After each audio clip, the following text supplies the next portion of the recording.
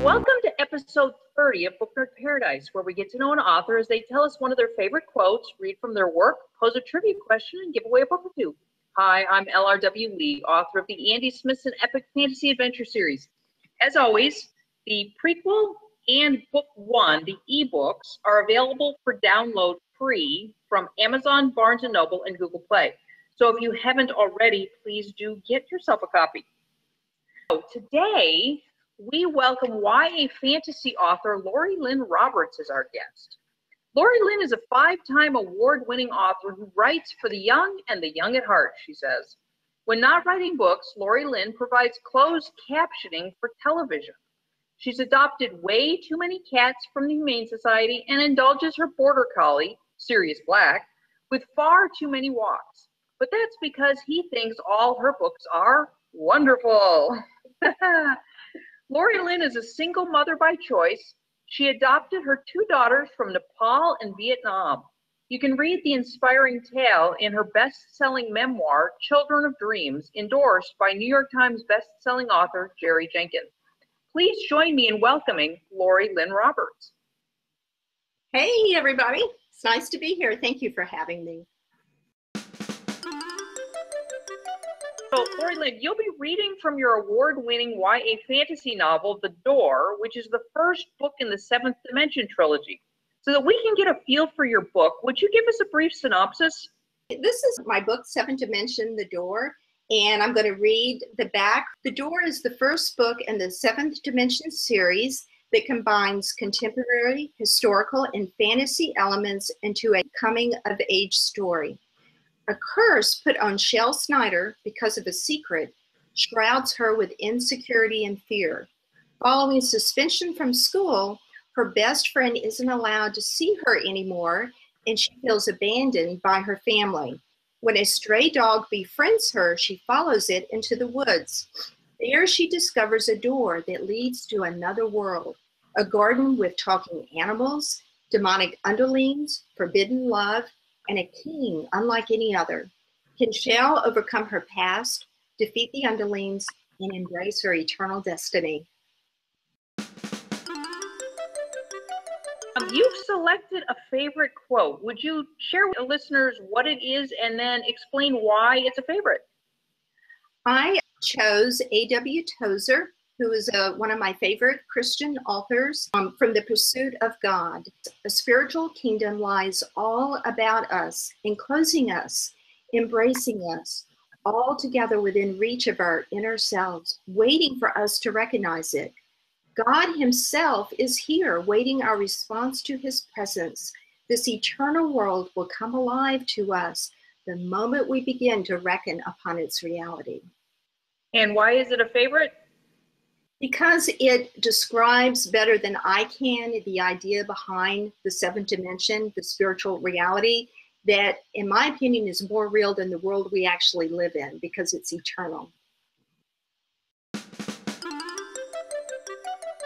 You are giving away a book. What is that? I'm going to give away a copy of The Door and the companion devotional book that goes with it called Am I Okay, God? For when I was younger, I used to wonder all the time, am I okay, God? And so I took a lot of the spiritual concepts in this, and I took things from my own life and applied it to Am I Okay, God? So if you want more of the meat of Christianity, this goes with it. I want to give signed copies of both, and it doesn't matter where you live. If the post office can deliver there, I will send you the book there. So awesome. Okay, cool. So both domestic as well as international viewers, you can get signed paperbacks of these two different books. All you need to do to enter to win this giveaway is leave a brief comment below in the comments section on YouTube.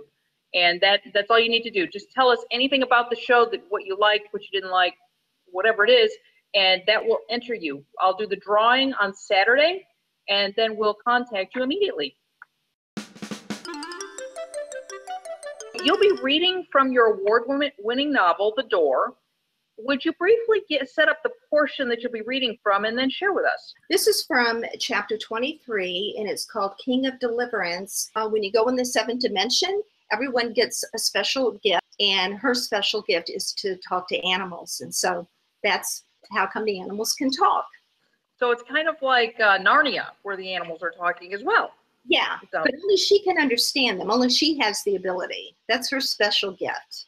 Are you sure? I asked. Once you've met the king, you never forget him. The possessed man fell prostrate before the fisherman, weeping. In a loud, plaintive voice, the besieged man cried out, "What do you want with me, King of the Most High? Swear that you won't torture me."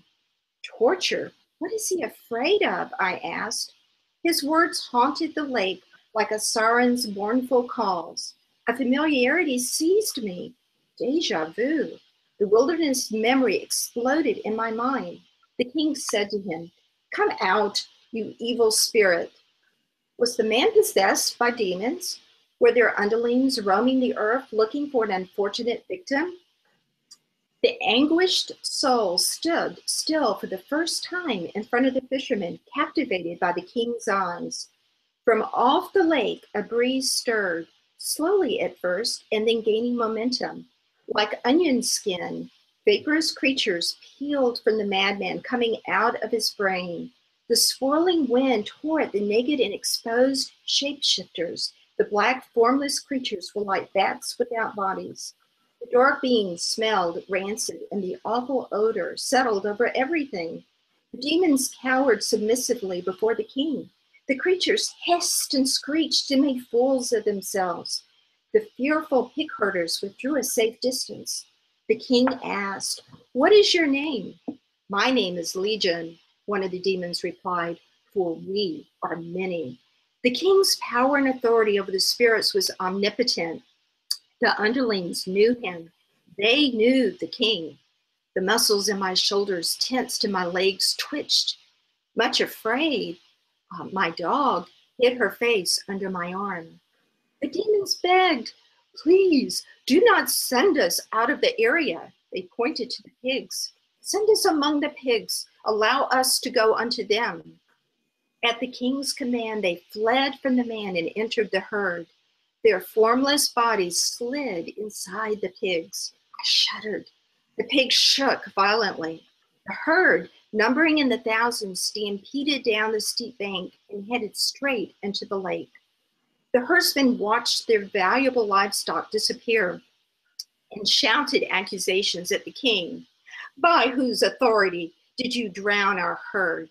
They flared their arms at the fishermen, and the shepherds trepped back up the field, resolute for answers. "Who is this man that sends pigs into the lake? By what authority does he do such things?" They continued to argue among themselves. At first, Cheerios the rabbit, Lowly the pig, and Much Afraid my dog, and I were too stunned to speak. Cheerios the rabbit spoke first. "Lowly, that is the king of the garden. He's here. He's here among us."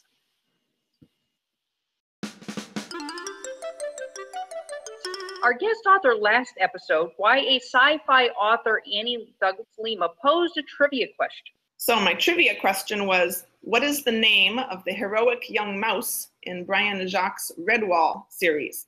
And the answer is Matthias. So LoriLyn, you have a trivia question for our listeners. What is it? Yeah, this is from the Chronicles of Narnia, C.S. Lewis's series. And the question is, if you remember in the Lion, the Witch, and the Wardrobe, the Snow Queen wanted to give Edmund something to eat, and he ate it and made himself different. And so what was it that the Snow Queen gave Edmund to eat? That's a great question. Make sure you subscribe to this YouTube channel so that you don't miss the answer next episode. So LoriLyn, are there any final thoughts you'd like to leave with our listeners? Well, I was thinking about one of the things that was hard for me when I became an adult was I didn't feel like I should read fiction anymore. I felt like I should read something for adults. And then I realized, you know what? I loved reading as a kid. Why should I deprive myself of that now? So I want to give any adults that are watching this or any writers who want to write fiction, it's okay to read fiction. It will make you a better writer. Read fiction, read authors, all kinds of genres, because it will make you a better writer. It's okay to read fiction if you're old. If you have a Kindle, The Door, which I was just reading from, is perma-free. That means you can download the Kindle version for free. So I just want to make sure your readers know that it is free on Amazon. So, well, LoriLyn, thank you so much for those words. Words of encouragement for sure. So I hope you've enjoyed getting to know LoriLyn Roberts just a little bit. As I mentioned, I'm LRW Lee, author of Andy Smithson Epic Fantasy Adventure Series. Make sure that you download free ebooks of both the prequel, which is only 25 pages, as well as the first book, Blast of the Dragon's Fury, if you haven't done so already. Click the button to subscribe to the Book Nerd Paradise YouTube channel so you don't miss upcoming authors, giveaways, and answers to trivia questions. Thanks so much for watching. I hope you enjoyed today's episode, and I look forward to seeing you again next Monday.